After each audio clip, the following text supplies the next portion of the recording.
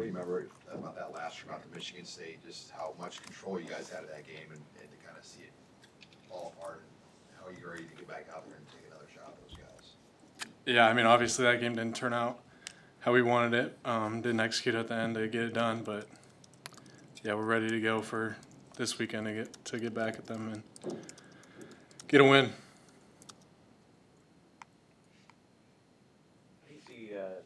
Those Sunday film sessions, and a couple of the other guys but Coach Rule said this is a defense where guys can see, like, even though you had a good statistical game, like, there's still a hole here, a hole there that could have been exposed. Yeah. How do you see this team just being honest with the film about, the day after? Yeah, I mean, we always try to go out there and do the best we can to not have that happen, but that always is the case. Like, you can make a good play, but there's always something on the other side that you got to look at and fix and be like, hey, like, if we don't fix this, they're going to hit us with this next week. So there's always something to fix on every play. But I think we got guys flying around to the ball that really help not allow that a lot of the time. So, but yeah, that's something that we have to take in on Sunday and be like, hey, we got to fix this. It's more focus on what we need to fix more than what we did well.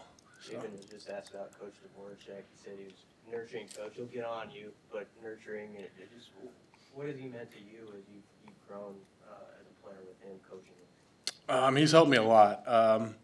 I think he coaches me in a way that I can relate to and be able to react the way I need to play on the field.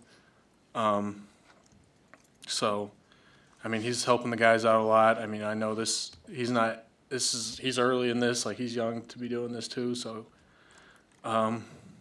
we're relating to him, he's relating to us. I mean, he's doing a great job right now, just helping us out. First year that you've been, anywhere close to this number of reps, how 8 games in are you feeling physically? And I think also you took a pretty big hit, a blindside block in the second half. How did you feel after that one? Didn't feel good in the moment, but I shook it off. Was ready to go again, but coach didn't put me back in because there's 2 minutes left. But yeah, body's feeling great. Banged up a little bit, just as everybody is. But yeah, no injuries so far, which I'm happy about. Knock on wood. But yeah, feeling good. John, earlier in the year, you guys, a lot of your turnovers were coming. Fourth quarter outcome of the game was pretty much decided. Lately, it seems the turnovers have been a little bit more timely and in key situations. What has kind of led to that change, I guess?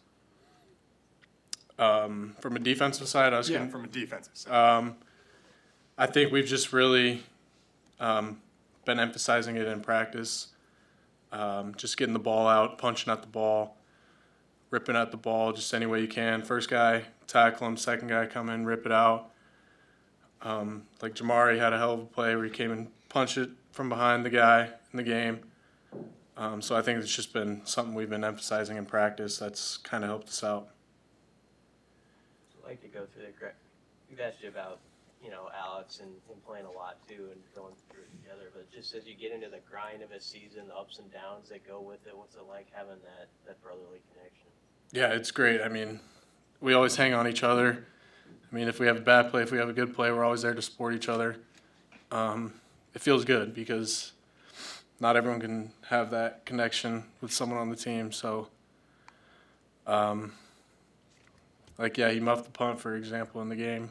Sucks, but I'm there for him. I'm there to pick him up. He's not scared, so he's not worried about it. I think it's always good to have someone to rely on. He's also played some of the most snaps on offense. Is it kind of thrilling for you to see that happening for him? Yeah, that's awesome. I mean, he's always been a hard worker. Just going to give it everything he got every play. So you can't tell if he's played 1 snap or 80 snaps. He's always going to give it his 100% every play. So. Hey, John, what are some of the challenges that Michigan State's offense presents?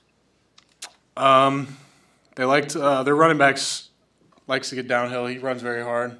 I think their linemen are pretty good for the most part.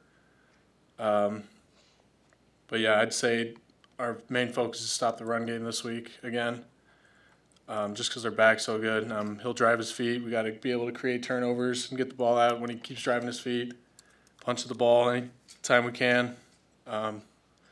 Get turnovers, help the offense out.